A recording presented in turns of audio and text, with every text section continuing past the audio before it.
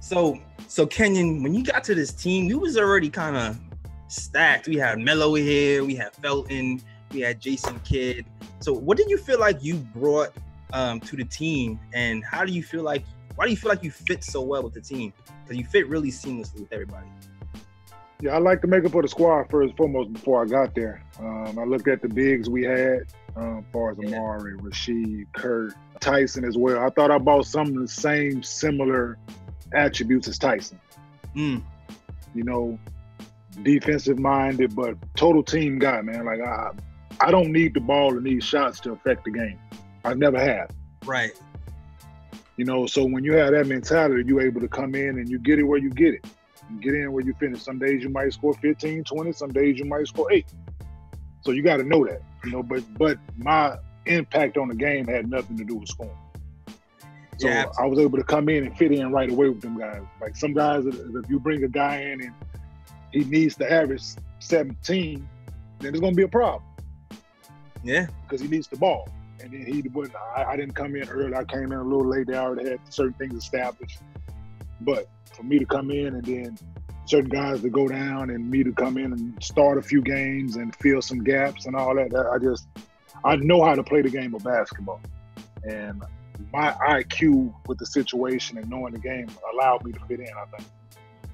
Yeah, absolutely, man. I really like the makeup of the team, especially the big men. A lot of the big men on that squad, they had the similar attributes, like you just said, offense, defense, and all of them kind of just knew their role and knew where to fit in. Quality vets, man. We had quality vets that year.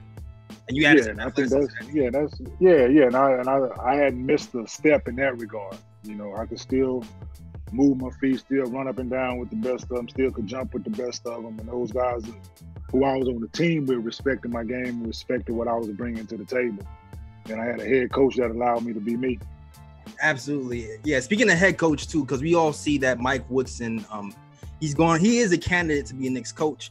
How do you feel he did with that squad? Like, what do you think he brought to the table to have everybody just mesh so seamlessly?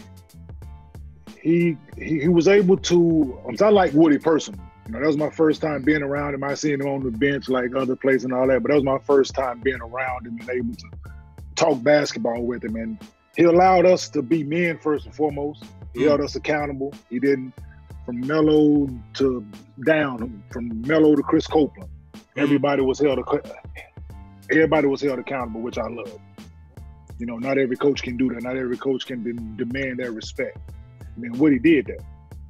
Yeah, absolutely. I heard Felton said the same thing when we interviewed him. He spoke very highly of Woody. And the way he got it, J.R. Smith, too, he got him to 6th man a year. You figured he could be honest conversations. Honest conversations, man. Sitting JR, tell him down, this is what you can be if you went about it this way. Absolutely. You know, and it wasn't his fault we lost Indiana, man. It was all on us. The game plan was there, everything was in place. We just didn't get it done. We just didn't get it done as a unit. You know, I was right in it. I played a lot of minutes. I played good minutes. We just didn't get it done. You know, not the fault Mike Woodson had us prepared. He knew how to go about it, and nothing but the highest respect for Woody. And I hope he gets another opportunity. I hope he's a real candidate for this job, man, because he deserves it. Because the exit wasn't the best. No, it wasn't. It wasn't his fault. It definitely wasn't. It was treated very poorly, in my opinion. Because it wasn't his fault. We had a lot of injuries that year. A lot of injuries. Guys in and out, and don't get the opportunity to at least get another year deal and see how it goes from there.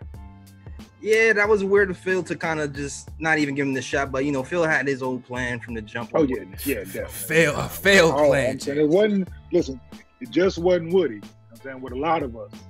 Look at our age, look at what we had did, and made his mind up already. Yeah. You know, and Woody deserved another shot, and I think he deserves another shot now. You know, so I really hope he's in real consideration, and they're not just using this as the Rooney rule. You know what I'm saying?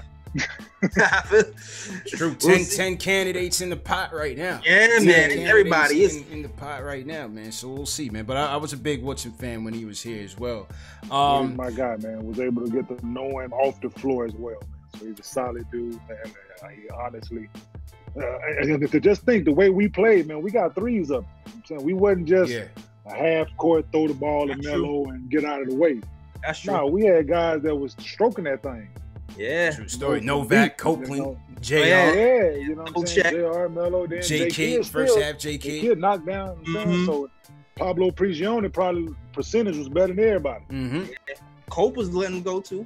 Yeah, Cope just was letting him imagine, fly. so Woody's style of play with the new style of the way they playing now, I think it fits. Yeah. I think he can bring that defensive focus to the game, which it needs to be, and as well letting these guys wide open, let them do what they need to do, and they're shooting 30+ threes a night.